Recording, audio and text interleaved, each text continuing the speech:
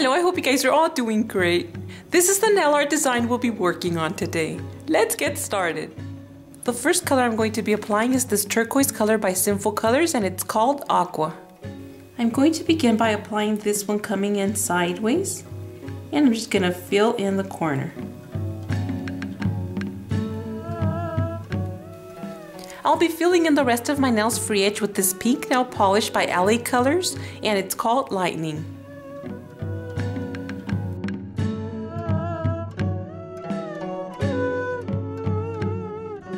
Over my turquoise polished area, I'm going to be applying this glitter polish by Sinful Colors, and it's called Nail Junkie.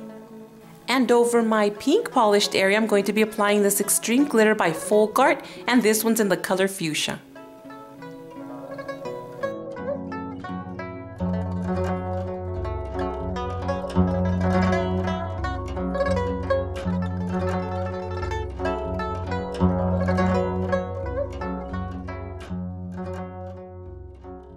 This is the brush brand and size I'm going to be using to paint my swirls, and this is what the tip looks like.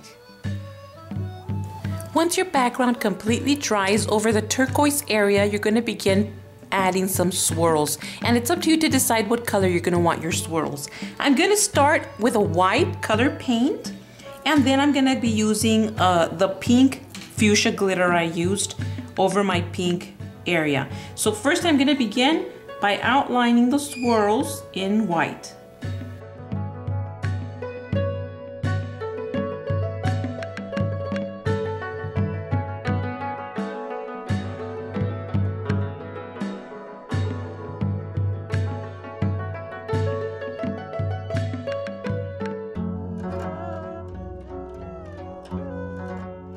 I'm done painting the swirls in the color white. What I'm going to do now is using the Folk Art Extreme Glitter in the color Fuchsia. I'm just going to very lightly go over my swirls with the pink glitter.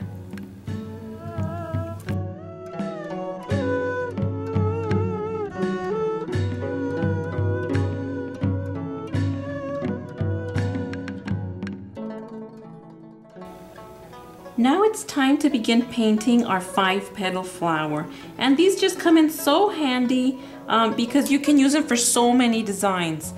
And basically what we're doing is overlapping some of the turquoise polished area, but most of the flower will be concentrated over the pink polished area and under the pink polished area. So I'm just going to continue painting my 5-petal flower.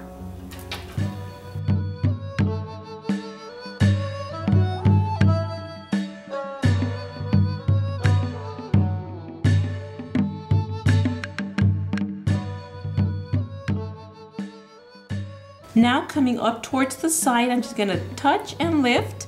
I'm going to do the same thing over the other side, and then another tiny one in the corner.